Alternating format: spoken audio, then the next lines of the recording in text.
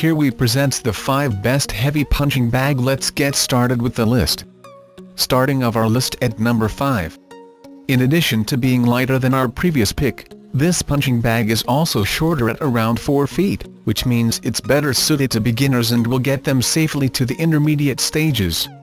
The quality is everything we'd expect from Outslayer. We really can't think of a bad thing to say about the bag or the hardware. Actually, the term hardware is a bit inaccurate here since Outslayer uses straps which are much easier on the hands, and hence this punching bag would be a great choice if you're looking for a bag which can be easily adjusted to suit people of different heights. At number 4. This bag is 55 inches in length, in other words about 4.5 feet, so it's getting close to pro's standard. In fact, if you're on the shorter side, this punching bag may be a very suitable choice for you, even if you're an advanced user. Outslayer is based in the USA, California, so in addition to supporting US industry, you're guaranteed to get your punching bag since it will be compliant with all US regulations on filling. For more information, check out the description underneath the video. Halfway of our list at number 3.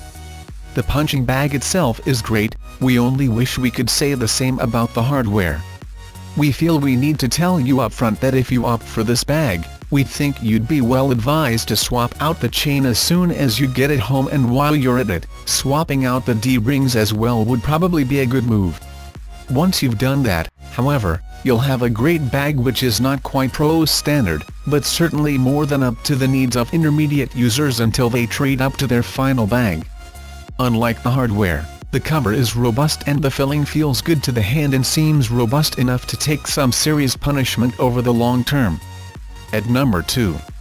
This bag is weighted and priced at the beginner end of the market and is highly unlikely to be suitable for anyone wanting to practice his advanced MMA moves. If, however, you're just starting out and want to see how you go before deciding whether or not to invest in a more advanced bag, then this one is, in our opinion, an excellent choice for beginners of average height and strength. Let us explain.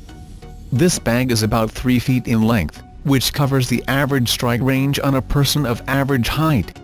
If you're very tall, then you're probably going to want to look for a longer bag.